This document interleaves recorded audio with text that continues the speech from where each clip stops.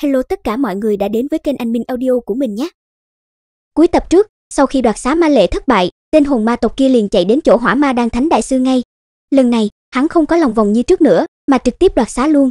Đáng sợ lực lượng linh hồn cùng bạo tràn vào trong đầu hỏa ma đan thánh, làm cho tên này hét thảm một tiếng, ánh mắt dần ảm đạm xuống, trực tiếp phun ra một ngụm máu tươi, khí tức trên thân ba động kịch liệt, lung lay sắp đổ. Sau một hồi, một giọng nói âm lãnh từ trong miệng hỏa ma đan thánh truyền ra. Đáng chết, tuy đoạt xá cổ thân thể này, nhưng lực lượng linh hồn ta yếu hơn trước đó không chỉ gấp trăm lần, đáng ghét, đáng ghét. Rõ ràng đây là thanh âm của tôn giả hồn ma tộc, trong ánh mắt hắn tỏa ra ánh sáng lạnh lẽo âm u, không ngờ được cuối cùng ta lại đoạt xá một cái thực ma tộc luyện dược sư này, cũng được, tiểu tử lúc trước lại còn là đồ nhi của hỏa ma đan thánh này, hừ, chỉ sợ tên này căn bản không biết đồ nhi kia của hắn rốt cuộc ẩn giấu sâu bao nhiêu a. Bất quá đây cũng là một cơ hội tốt, chờ bản tôn khôi phục một ít, lại lợi dụng thân phận này, đoạt lại thứ thuộc về bản tôn trên người tiểu tử kia. Hỏa ma đan thánh trong song đồng tách ra hàn quang u lãnh, một cổ lực lượng linh hồn đáng sợ quanh quẩn trong hư không.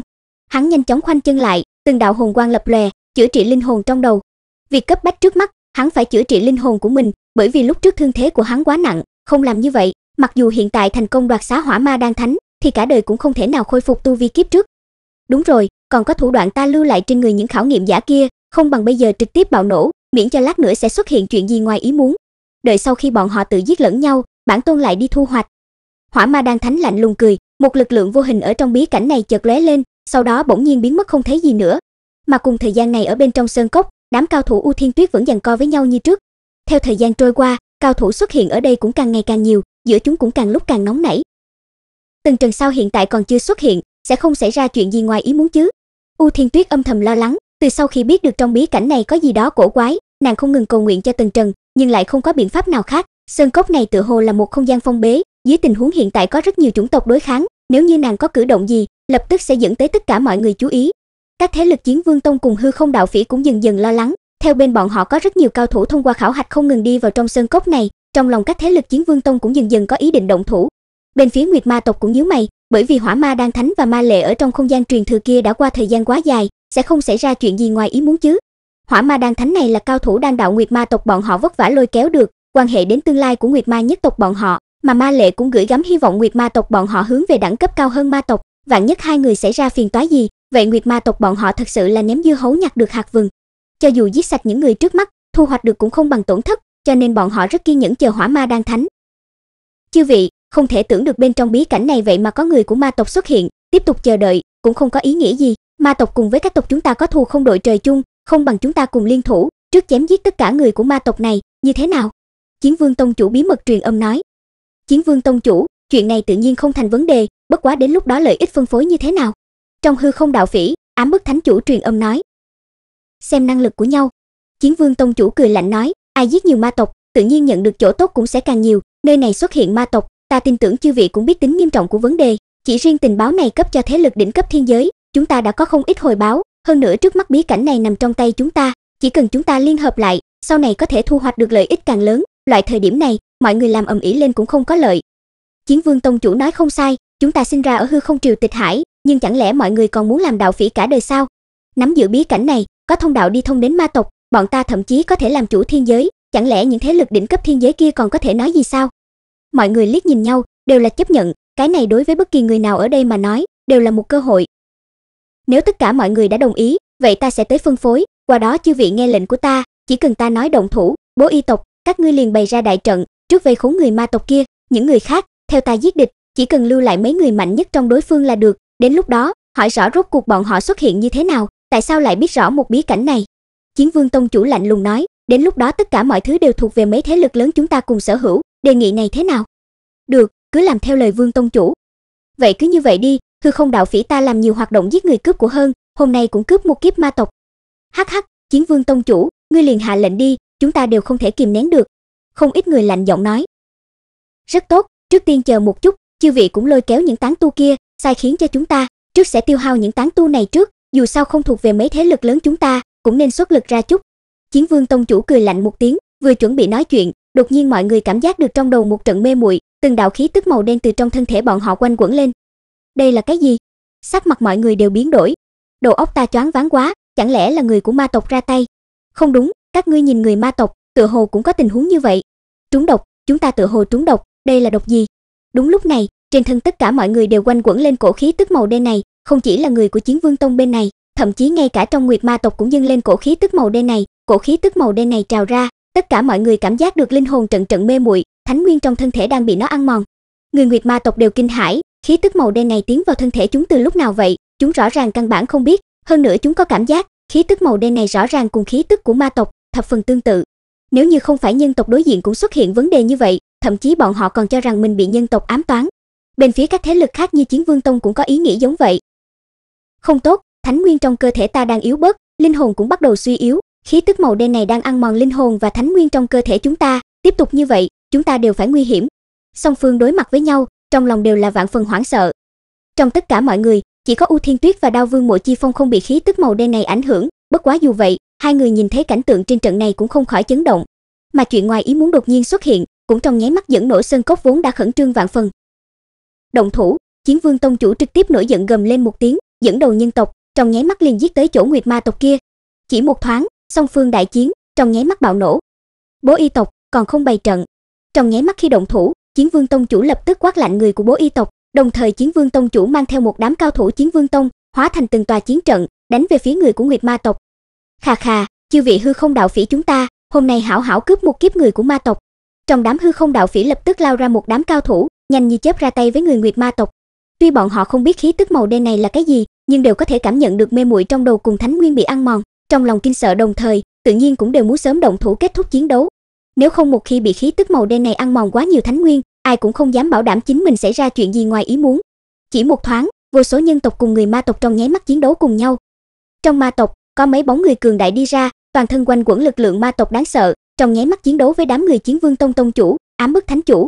Lực lượng hai bên va chạm, từng luồng lực lượng ma tộc quỷ dị quanh quẩn ra, khiến cho đám người Chiến Vương Tông chủ công kích nháy mắt rơi vào khoảng không, phản phất đánh vào chỗ trống rỗng, căn bản không thể công kích đến trên thân những ma tộc này.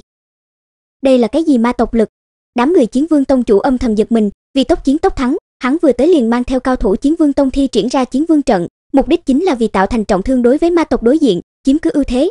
Nhưng không nghĩ tới, thực lực của đối phương cường đại, vậy mà ngay trước tiên đã chặn lại được sự tiến công của bọn họ, điều này làm cho trong lòng Chiến Vương Tông chủ giật mình. Không chỉ có Chiến Vương Tông chủ, ám bức thánh chủ và đám hư không đạo phỉ kia cũng đều chấn động, toàn bộ trong sơn cốc, mặc dù số lượng người ma tộc không ít, nhưng trên thực tế, bọn họ chiếm cứ tuyệt đối thượng phong, dưới tình huống bình thường, bọn họ bạo khởi ra tay, đủ để làm cho đối phương luống cuống tay chân. Nhưng kết quả đối phương giống như đã sớm chuẩn bị, trong nháy mắt bọn họ xuất thủ, liền tạo thành ma khí phòng ngự đáng sợ, từng luồng ma khí hóa thành bình chướng, những ma khí này như ánh trăng, mềm mại vô cùng, không ngờ ngăn cản được tất cả công kích của mấy thế lực lớn bọn họ. Rõ ràng ma tộc không có lấy một ai vẫn lạc. Chỗ Nguyệt Ma tộc, cao thủ cầm đầu cười lạnh một tiếng, trên người hắn quanh quẩn từng đạo lực lượng Nguyệt Ma đáng sợ, trên đầu sinh trưởng ra hai sừng, thân hình nhoáng một cái, lặng yên không một tiếng động, trong nháy mắt xông vào trong đội ngũ Chiến Vương Tông, hai tay bỗng nhiên sâu bên trong lợi trảo như yêu thú, đồng thời phần lưng cũng xuất hiện cánh thịt, phù một tiếng, liền đem mấy đệ tử Chiến Vương Tông xé rách ra. Trong tiếng kêu thê lương thảm thiết, mấy vị đệ tử Chiến Vương Tông này trong nháy mắt bạo liệt ra, máu tươi đầm đìa, bản nguyên thể nội ném ra hư không, thân thể bọn họ bị cao thủ Nguyệt Ma tộc này đột nhiên chộp vào trong tay, khàn khàn nhai. Hắn vậy mà đang cắn nuốt thi thể đệ tử Chiến Vương Tông, thậm chí có đệ tử Chiến Vương Tông còn chưa chết, lập tức phát ra tiếng kêu thê lương thảm thiết, giãy giụa kịch liệt. Tình cảnh này, quá máu tanh, quá bạo lực. Mà hành động này của Nguyệt Ma tộc đã hoàn toàn chọc giận toàn bộ cao thủ các tộc, từng người đều điên cuồng công kích, điên cuồng giết thẳng về phía người của Nguyệt Ma tộc. Nhưng cao thủ Nguyệt Ma tộc kia sau một kích lập tức trở lại trong đội ngũ, dung nhập vào trong đại trận của Nguyệt Ma, vô số công kích rơi xuống, đại trận Nguyệt Ma vặn vẹo, nhưng căn bản không cách nào xé rách. Thế nhưng dưới nhiều công kích như thế, tựa hồ là chịu quá nhiều tổn thương, đại trận Nguyệt Ma này ầm vang vỡ ra, nhưng lại hóa thành một cái trận pháp nhỏ, tự mình dẫn dắt cao thủ Nguyệt Ma tộc đối kháng cùng cao thủ các thế lực lớn, trong sơn cốc lập tức hỗn loạn. Đáng chết, đây là người ma tộc nào, lại còn có thể thi triển trận pháp, đáng giận a, nếu không những ma tộc này tu vi mạnh hơn nữa, sao có thể là đối thủ của nhiều người như vậy. Chiến Vương Tông chủ thẹn quá hóa giận, tuy rằng trước mắt bọn họ nhìn như còn đang áp chế người của ma tộc, tiếp tục như vậy, không ai biết tiếp theo sẽ như thế nào. Bố Y tộc, chẳng lẽ các ngươi còn chưa bố trí đại trận sao? Chiến Vương Tông chủ lo lắng truyền âm nói. Kính xin chư vị tiếp tục chống cự một lát, Bố Y tộc ta cũng sắp xong rồi. Tộc trưởng Bố Tạp trầm giọng nói. Mà hành động của Bố Y tộc lúc này cũng bị Nguyệt Ma tộc chú ý, tựa hồ biết được nhân tộc bên này sắp bố trí đại trận, cao thủ đầu lĩnh Nguyệt Ma tộc kia sắc mặt trầm xuống, quát chói tai, động thủ, quyết không thể để cho những nhân tộc này bày ra đại trận. Cao thủ Nguyệt Ma tộc vốn đang phòng thủ lập tức giết ra. Đám người Chiến Vương Tông tông chủ biến sắc, thủ đoạn người ma tộc này cực kỳ quỷ dị, mấy người đều có thể hình thành trận pháp, tựa hồ hòa làm một trận thể, lúc này mới khó có thể chém giết, nếu thật để bọn họ phá hủy đại trận Bố Y tộc, vậy bọn họ nếu muốn chém giết những ma tộc này, độ khó tất nhiên sẽ tăng lên nhiều. Ngăn bọn họ lại. Chiến Vương tông chủ lúc này quát ầm lên. Không cần Chiến Vương tông chủ mở miệng, tất cả người của các thế lực lớn ở đây đều điên cuồng giết lên, U Thiên Tuyết và Đao Vương Mộ Chi Phong đương nhiên cũng ở trong đó. Trong lúc này, hai người bọn họ đương nhiên sẽ không khoanh tay đứng nhìn. Ánh mắt U Thiên Tuyết lạnh lẽo, trong thân thể có từng luồng nguyệt quang lực quanh quẩn, trong tay bỗng nhiên xuất hiện một thanh lợi kiếm như nước, đột nhiên chém về phía một cao thủ Nguyệt Ma tộc. Trên mặt cao thủ Nguyệt Ma tộc kia lộ ra nụ cười gằn, cảm nhận được tu vi của U Thiên Tuyết chỉ là thánh chủ trung kỳ, nên không hề kinh hoảng, đang chuẩn bị trở tay cho U Thiên Tuyết một kích, liền thấy lợi kiếm trong tay U Thiên Tuyết vậy mà trong nháy mắt xé rách nguyệt ma lực của Nguyệt Ma nhất tộc, chém mạnh vào bên trong thân thể. Cao thủ Nguyệt Ma tộc này kêu thảm một tiếng, bị một kiếm của U Thiên Tuyết xé rách thân thể, máu tươi ma tộc lập tức phun ra, nó lập tức hoảng sợ nhìn U Thiên Tuyết, hiển nhiên là không ngờ U Thiên Tuyết lại có thể xé rách lực lượng nguyệt ma của nó, trong lúc nó kinh sợ, vội vàng quay người rời đi. Nhưng Đao Vương Mộ Chi Phong một bên một mực thủ hộ U Thiên Tuyết, làm sao có thể để nó đào tẩu. Trong nháy mắt khi nó bị thương, Đao Vương Mộ Chi Phong quát lớn một tiếng, một luồng đao khí cuồn cuộn như là cột chống trời đại dương, ngang nhiên bổ xuống, trong nháy mắt đánh nát cao thủ Nguyệt Ma tộc kia.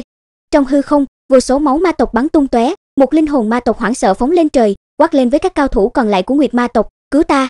Đồng thời nó hoảng sợ muốn đào tẩu, nhưng còn chưa chờ nó chạy thoát, một lực âm hàn đáng sợ cuốn tới, lực âm hàn này mang theo lực lượng chí âm đáng sợ nhất trong thiên địa, trực tiếp bao trùm đạo linh hồn kia, phù một tiếng, linh hồn cao thủ Nguyệt Ma tộc này trong nháy mắt hóa thành hư vô. Một màn bất thình lình này, trong nháy mắt làm cho tất cả mọi người trong sơn cốc sợ ngây người. Thế lực Chiến Vương tông, còn có các cao thủ Nguyệt Ma tộc, tất cả đều hoảng sợ nhìn U Thiên Tuyết và Đao Vương Mộ Chi Phong. Đây là người của Nguyệt Ma tộc đầu tiên vẫn lạc cho đến bây giờ. Nữ tử này, khí tức thật thuần khiết, nàng tu luyện tuyệt đối không phải là công pháp bình thường. Ánh mắt Chiến Vương tông chủ lóe lên, đáy mắt toát ra một tia tham lam. Hắn rất có ấn tượng với U Thiên Tuyết và Đao Vương Mộ Chi Phong. Trước đó chỉ chú ý tới cao thủ thánh chủ hậu kỳ Đao Vương Mộ Chi Phong này, lại không nghĩ tới U Thiên Tuyết bên cạnh lại mạnh như thế. Ngay cả hắn đối với những người ma tộc này cũng không sinh ra nhiều tổn thương, nhưng nữ tử tu vi trung kỳ thánh chủ vậy mà chém giết một tôn ma tộc, mặc dù chém giết không phải là cao thủ cao cấp nhất trong ma tộc, nhưng cũng đủ để nói rõ không ít thứ. Trong lúc nhất thời, trong lòng Chiến Vương tông chủ rục rịch. Cái gì? Không ngờ người Thiên Võ Đan Tôn có thực lực mạnh như vậy. Khiển Thần đạo chỗ, trong lòng nam tử chim ưng kia cũng cả kinh. Thực lực những người ma tộc này như thế nào, hắn không thể rõ ràng hơn. Tuy hắn mới vừa đột phá hậu kỳ thánh chủ, nhưng muốn chém giết những người ma tộc này, độ khó cũng cực cao, không ngờ U Thiên Tuyết lại thành công. Lão Tam, đây là người Thiên Vũ Đan Phô như ngươi nói, có mấy tên tiểu lâu la không đủ gây sợ. Đứng bên cạnh nam tử chim ưng này, là một nam tử áo đen thân hình vĩ ngạn, ánh mắt nam tử này lạnh lùng, sát khí ngút trời, lạnh lùng nhìn nam tử chim ưng. Bị ánh mắt của hắn nhìn chằm chằm, da đầu nam tử chim ưng lập tức run lên, toàn thân có loại cảm giác như bị kim đâm. Đại ca, ta thấy tu vi người này bất quá chỉ là trung kỳ thánh chủ, cho nên... Nam tử chim ưng sợ hãi nói. Cho nên cái gì? Ánh mắt hắc y nam tử lạnh như băng, khó trách lão nhị và Hoang Vân Tẩu nghe ngươi nói, đến bây giờ còn chưa trở về, theo ta thấy, chỉ sợ lão nhị và Hoang Vân Tẩu đều đã trúng độc thủ. Chuyện này, không thể nào.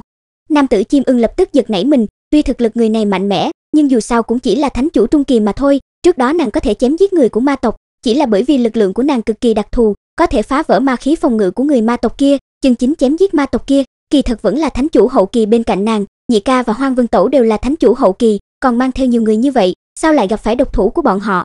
Cho dù bị bọn họ phát hiện mưu kế, lấy thực lực nhị ca hẳn là cũng có thể đào tẩu a. Vậy ngươi nói cho ta biết, tại sao lão nhị còn chưa xuất hiện? Hắc y nam tử hừ lạnh một tiếng. Chuyện này, có thể là nhị ca lạc đường cũng không nhất định.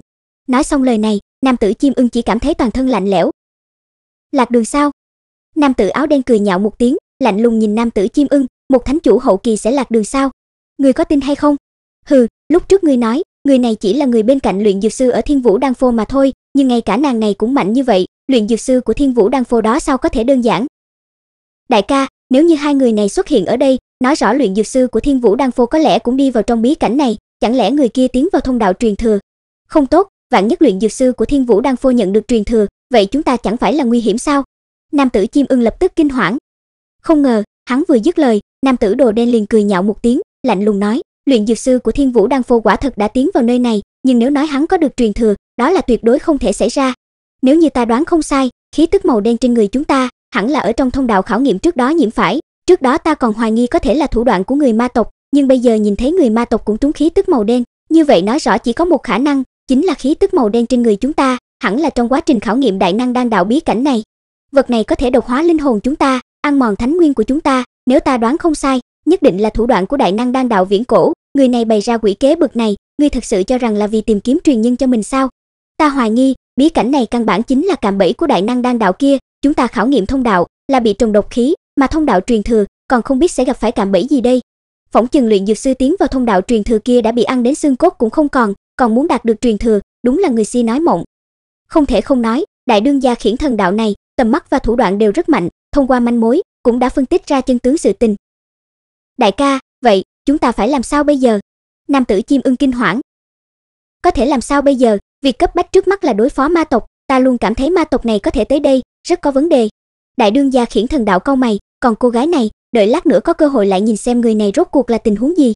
Nhưng người thật sự yên tâm, người của Chiến Vương Tông giả tạo hơn bọn ta, lão già Chiến Vương Tông chủ kia, chỉ sợ không biết có chủ ý gì đây. Mà lúc này, Chiến Vương Tông chủ tham lam nhìn U Thiên Tuyết, đè nén tham niệm trong lòng, hét lớn với mọi người ở đây, chư vị, nhìn thấy không, người ma tộc này cũng có thể bị chém giết, chư vị theo ta cùng giết địch. Lập tức, Chiến Vương Tông chủ mang theo rất nhiều cao thủ, lần nữa giết tới. Trong Nguyệt Ma tộc, Xích Viêm chứng kiến một màn này, không khỏi hải hùng khiếp vía, ta đã sớm nói rồi, người kia là nữ nhân của ma đầu, sao có thể đơn giản như vậy. Đến đây cũng hết nội dung của tập này rồi, cảm ơn mọi người đã xem hết video, nếu thấy hay, mọi người nhớ cho mình một like, một đăng ký kênh và đừng quên để lại comment góp ý của mọi người nha.